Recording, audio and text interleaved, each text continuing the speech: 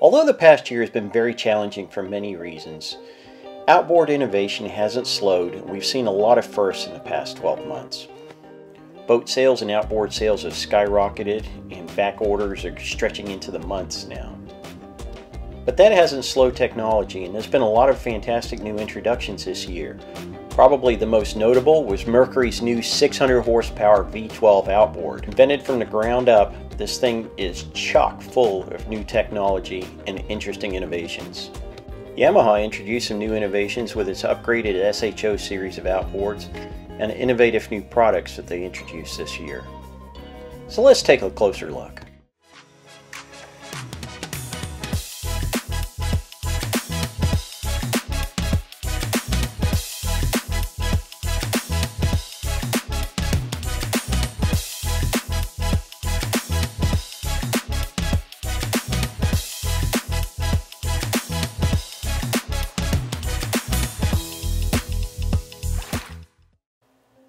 With the demand for larger boats, more horsepower, more outboards, more performance, and more technology, outboard manufacturers really have to hustle to keep up with demand. Outboard powered craft are undeniably one of the fastest growing boating segments. And with that, the boats are getting bigger and bigger and requiring more and more power to push them, and also requiring more and more efficiency. Boats of a size that might have typically been powered by inboard engines or big diesels are now being powered and designed to be powered by multiple engines, outboard engines. While it wasn't uncommon to see twins or trips even on center console boats and larger boats, now it's not uncommon to see quads or even trips. Mercury early on recognized this trend and 5 years ago started developing the 600 horsepower 7.6 liter V12 outboard it introduced this year. And because it was developed from the ground up, it has some pretty amazing innovations. As a member of the marine media, I was fortunate enough to be invited to the premiere of this 600 horsepower outboard on Mercury's top secret Lake X test facility in the swamps of Central Florida. It was there on that foggy morning that they introduced us to some pretty amazing technology and a lot of firsts for these outboards. The first thing that struck me is just the sheer size of these motors. They're enormous. But when you think about the type of boat that they're going to be mounted on and designed for, they actually are perfectly proportioned. Mercury engineers started with an all-new V12 Block. They had to get the largest die-cast machine in the United States to be able to cast this custom narrow block designed to stand on its end. Because these enormous motors are slim, they're actually able to be mounted 27 inches on center. Because of this, there's several advantages of having the motors so close together. One, of course, is you can pack more motors on a transom or have space on either side, giving you more access to swim platform or better access around the engines for fishing and uncluttering your transom area. Now, another key reason these engines are able to be mounted so close together at 27 inches on center is the engines actually don't turn. It's just the lower unit that turns. This electro-hydraulically steered lower unit looks and acts very similar to a pod system, but this is a first on an outboard, and it's going to be interesting to see if this trickles down to other motors. Steering is very easy and effortless because you're just turning the lower unit, not the whole motor. The motor sits still, and while it can be a bit disconcerting at first looking back and when you're trying to maneuver the boat and seeing the engine sitting still, if you've driven inboards or if you just look at your smart gauge display and watch the rudder indicators, you know exactly where your motors are, and it's a short learning curve to operate these guys. Now, steering under joystick, the outer outboards will swing as far as 45 degrees, while under throttle they'll swing 30 degrees. This makes close quarter maneuvering and docking very, very simple. Another aspect the engineers took a lot of time in developing for these motors was the sound, or I should say the lack of it. These motors are incredibly quiet, not only at idle but at high speed. Just listen to this engine revving up. Oh, you hear the wind in the water more so than the engines.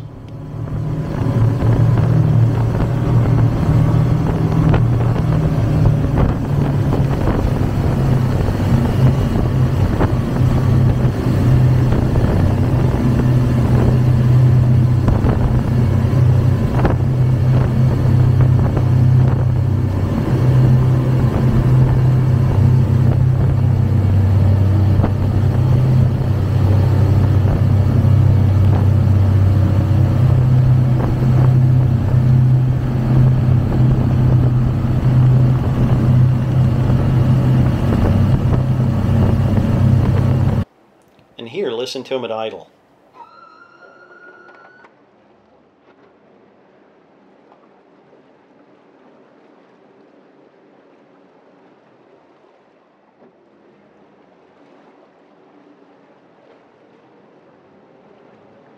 These motors were so quiet they had to remove the telltale water trail from the water pump because it was making too much noise and that's all you could hear.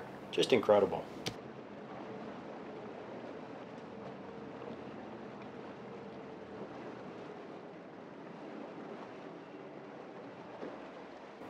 With this new design, you also don't hear the gears clonking as you shift gears or as you put it in skyhook and the engines work to keep in the same position. Just listen, the engines are almost imperceptible when they change gear.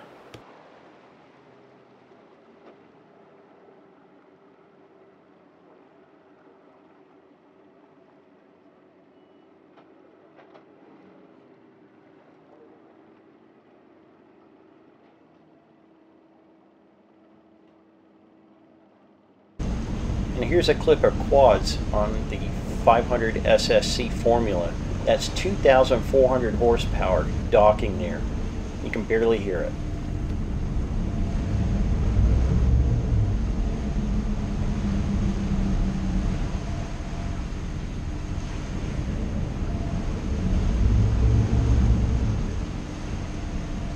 And just a side note, that's steam that you're seeing there, not smoke. It was very moist air, and those engines draw in the air and get it so hot that it produces steam. So it's steam, not smoke. Another innovation, although not unique to these 600 horsepower, Suzuki also uses them on some of their larger outboards, is duoprop technology. This really helps give the engine the thrust it needs to push these larger, heavier boats. Another innovation that is unique to these 600 horsepower monsters is a 2-speed transmission.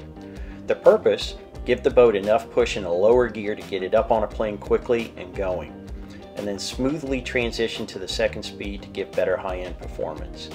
Now it is so smooth you really can't tell it's shifting unless you watch the tacks and you see a slight drop in RPMs, and that's the only way you can tell. It's very smooth, very efficient, and works very well. Another innovation Mercury has on these 600 horsepowers is not unique to Mercury, but they've done their own spin on it, and that's being able to access and service the motor while the boat's in the water.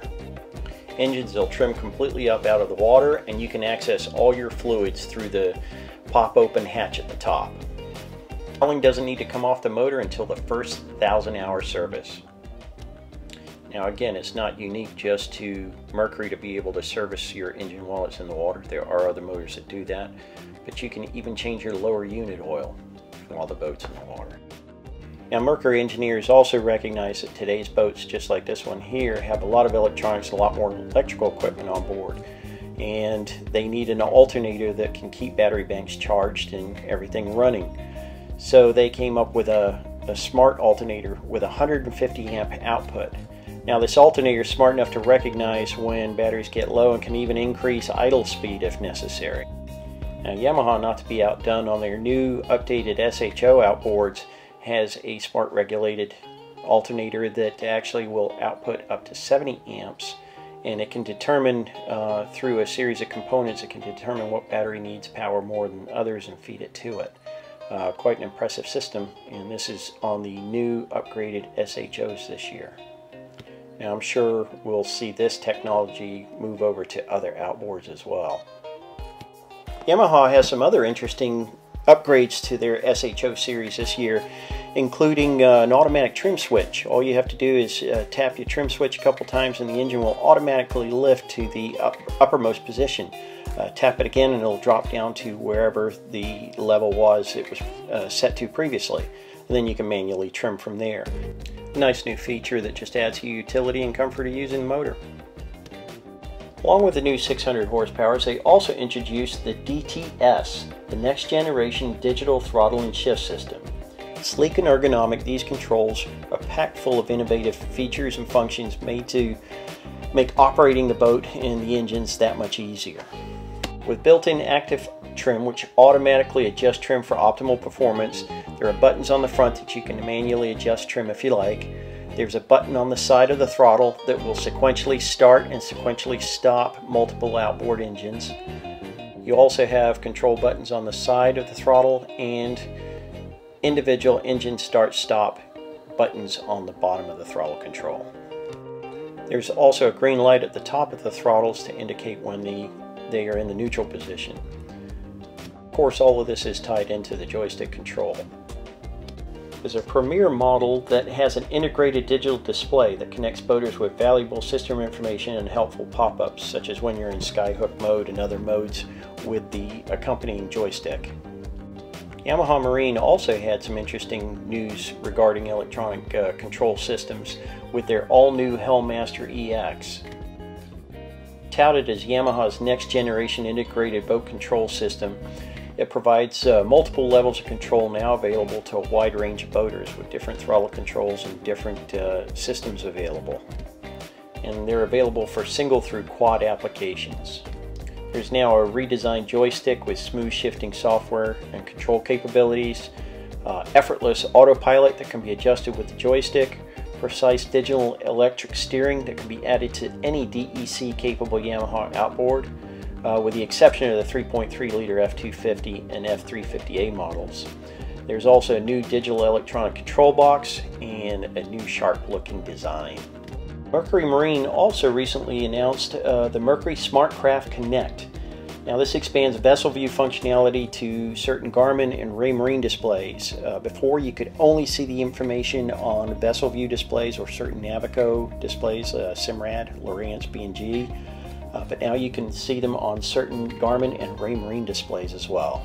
You can get into details in this and other innovations that have happened over the past few months or the last year, but this video is getting long already, so we'll hit those in some upcoming videos. I hope you enjoyed this one. If you did, remember to like and subscribe, share with your friends, post comments down below, and don't forget to hit that notification bell so you know when the next videos are available to watch. Thanks so much for watching, and we'll see you back here soon.